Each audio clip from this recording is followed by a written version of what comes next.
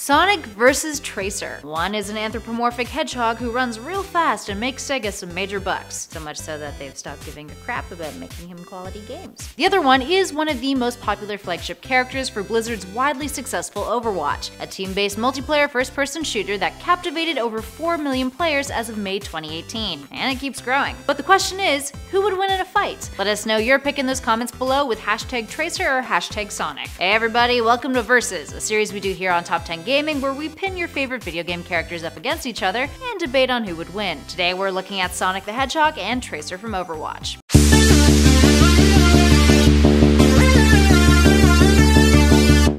Let's start off by looking at these two characters' origins, beginning with Sonic. Sonic first came to be in 1991. At the time, Sega wanted to compete with another major gaming giant, Nintendo, who had all but re-energized the video game industry and brought it back to life after the famous video game crash of 1983. Nintendo had Mario, who was essentially the company's mascot, and was growing increasingly popular, especially in the mainstream video game market. So Sega decided they needed their own mascot in order to give Nintendo a run for their money. They held an internal competition at the Sega Technical Institute to create that new mascot. And through that, two new characters were crafted. One, Dr. Ivo Eggman Robotnik, and two, Sonic the Hedgehog. It was decided that Robotnik would be the villain in Sonic's first game, titled Sonic the Hedgehog, which was released for the Sega Genesis. That game would prove to be a success and give way to two other follow-up hits, Sonic the Hedgehog 2 and Sonic 3, along with its add-on, and Knuckles. From there, Sonic's history gets a little bit murky. He's a character who's definitely had his ups and downs. Despite always being adored by his fanbase, Sonic hasn't gotten the best of treatment from his makers over the years when it comes to 3D games, with rumors swelling about the Sonic team at times despising having to work on another Sonic title, many of which are infamous for being half-assed and underdeveloped, from game mechanics to graphics to story. Regardless of that, Sonic as a character continues to prevail. Moving on to Tracer. Prior to the game's start, Overwatch was looking for a hotshot pilot to test their next-generation teleporting fighter called the Slipstream. Lena Oxton, aka Tracer, was that fearless pilot, and the youngest person ever inducted into the program. But on her first flight, the teleportation matrix malfunctioned and she disappeared. She was believed to be dead, but months later reappeared, with her molecules having been desynchronized from the flow of time. She was suffering from chronal dissociation and was essentially a living ghost, disappearing for hours and even days at a time, unable to maintain a physical form. Eventually, Winston was able to help her and created the chronal accelerator, which kept her anchored in the present and gave her the ability to control her own time, speeding it up and down at will. It was later revealed that the character was an out-member of the LGBTQ community in one of Blizzard's Overwatch comics, in which we meet her girlfriend Emily. Blizzard has committed to diversity in Overwatch, something that they increasingly impressed with, having maintained that commitment and in doing so, having crafted a wide scope of awesome characters that people all across the globe can relate to. Moving on to abilities. Let's look at Tracer's first. A damage hero in Overwatch, she's most well known for being quite the rapid-fire character, with her twin pulse pistols and her banter. She's got a blink ability that allows her to blink through space and rewind her personal timeline as she fights. Her recall ability lets her rewind 3 seconds in the past, setting her health and position to whatever they were at the time, which will also reload her guns and removes all debuffs. Her ultimate move is the Pulse Bomb, which is a bomb that when tossed, sticks to whatever it lands on, whether that's an enemy or a regular surface. When it explodes, it deals a solid chunk of damage to those in its vicinity. Moving on to Sonic. Sonic is generally seen as the fastest speedster around,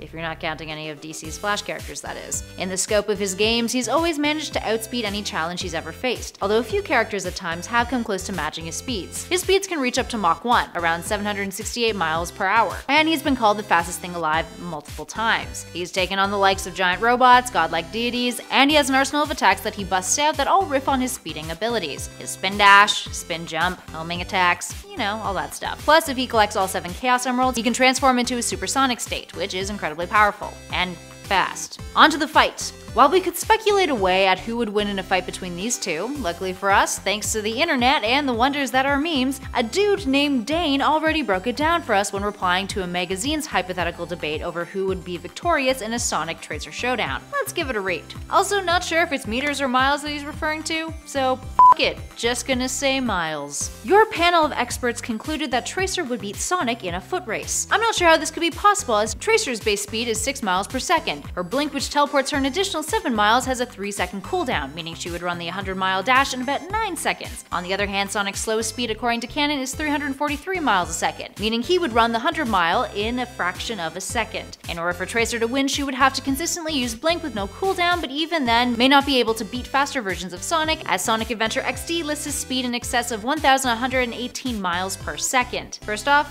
it's Sonic Adventure DX, just saying. Second, this is what the magazine said to Dane in response. Actually, we predicted Tracer as the victor because she would shoot Sonic with her dual pulse pistols at the start of the race. Even the speediest hedgehog can't win when he's dead, Dane. I don't know about y'all, but I kinda just feel like that just did my job for me for this versus, didn't it? What else is there to say? But if we really want to stir the shit pot, you could argue that Tracer would have to be fast enough to shoot Sonic, whose reaction time may be quicker than Tracer's when she's whipping out her pistols. And let's be honest, speed is everything in this battle. It's all Sonic really has.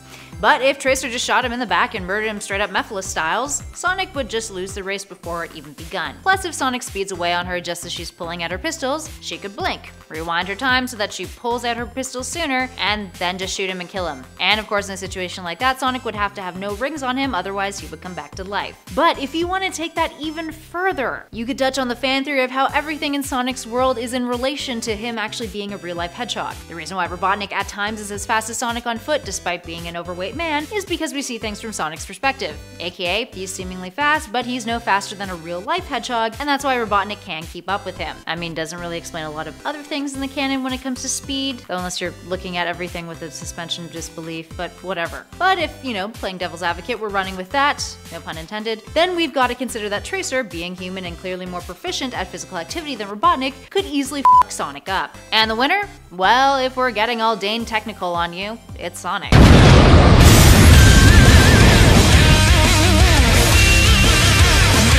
But if we're using our imaginations and wishful thinking, it's Tracer.